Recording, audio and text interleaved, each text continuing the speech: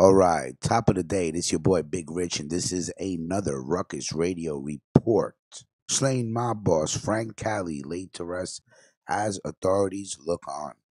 The murdered head of the Gambino crime family was buried on Staten Island on Tuesday after a service attended by a little more than a dozen mourners, all under the watchful eye of authorities armed with high-powered cameras across the street. Around 9:30 a.m., several cars, including black Mercedes and a Chevy Suburban, pulled up to the Scarpese Funeral Home in Tottenville and drove around back for a service for Francisco Frankie Boy Cali. A gray Maserati remained in front of the funeral home as its male driver hopped out and went inside, leaving a woman dressed in black in the car.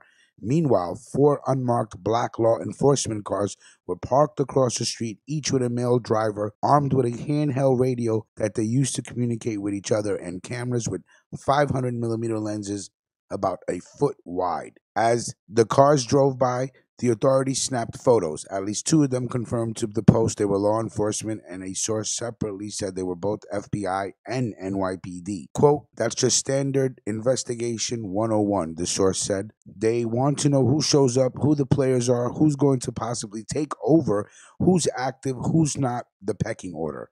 Unfortunately, it's very limited, but they have to take what they can get." Then at 10:30 a.m. on the dot, cars began racing from the funeral home and headed to the cemetery in New Drop where Cali was buried. So the funeral was yesterday afternoon, and again, slain mob boss Frank Cali laid to rest as authorities look on, possibly looking for someone that might be the new Don. This is your boy Big Rich, and this is another Ruckus Radio report. Please like, share, comment, and subscribe. Thank you so much, and everybody have a great morning.